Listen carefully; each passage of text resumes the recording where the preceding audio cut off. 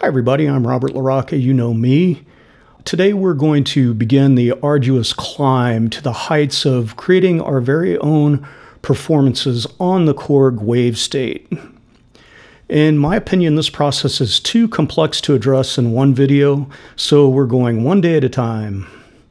This means there will be a lot of videos, so please give me a thumbs up if you find this to be helpful, and subscribe so you don't miss any of the videos, so there will be a lot of them coming up.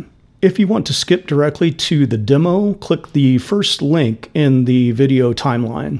I've noticed that I'm getting more subscribers since I started doing the Korg Wavestate instructionals, so I'm just going to stay focused on that for a while.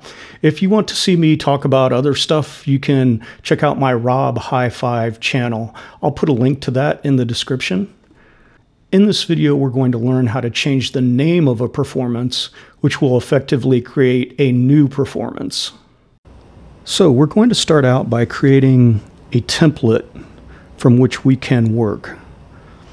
And we're going to do that by copying the init performance and then renaming it.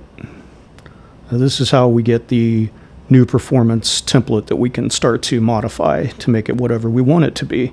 So we just twirl the volume knob and you'll see that there are several init performances. There's 3, and 2 of them are ones that I created because I'm going to make a whole bunch of performances.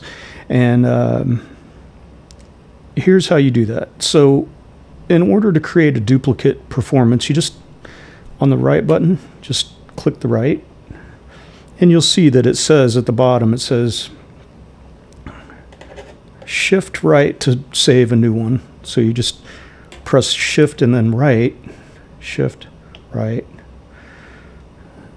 saved as new performance. Press enter to confirm or any other key.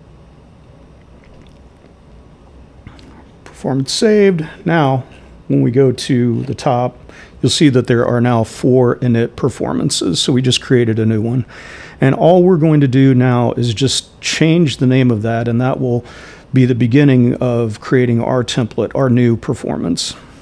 And we're going to change it to a tutorial. So we'll go ahead and click right here, which will take us to the option to change the name of this performance. So you can also change the type. We're going to use performance, so we'll just enter on the name, and you'll see that it's performance name. This is what we're going to change.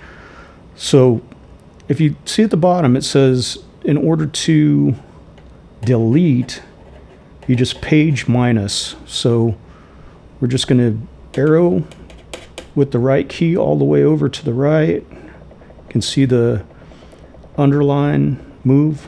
See, now we're all the way to the right of the E, and we just hit, we're going to hit shift and minus, and then we'll just erase everything there. There. Okay, and now we're just going to select the letters we want. So we'll just shift A, and then we'll have a space, and then we're going to have a T.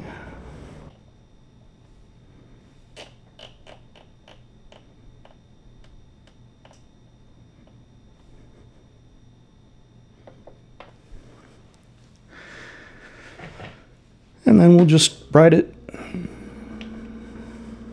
shift right to create new. Now, if you don't want to create a brand new one and then you'd have 4 init performances, you just shift right, and that's saved the name as a tutorial. So that's pretty simple. You can also use the option to, if you don't want to scroll through, do all that scrolling to the lowercase, if you want to use it, you can just shift to switch between character sets. So if we wanted to make it A, it's fine. Give it a space there, and then we'll go to lowercase. If we want to do that, we just go to shift, and it takes you right to the lowercase, so you can do that. That's a lot faster than if we want to go back to uppercase, and then you just go to U, you know, do the lowercase, the next one, shift, takes you to right. It's a lot faster than scrolling. And let's say you don't want to write the name, shift enter and it'll cancel. It takes you right back. See, the name wasn't lost. And then it's still there, all four.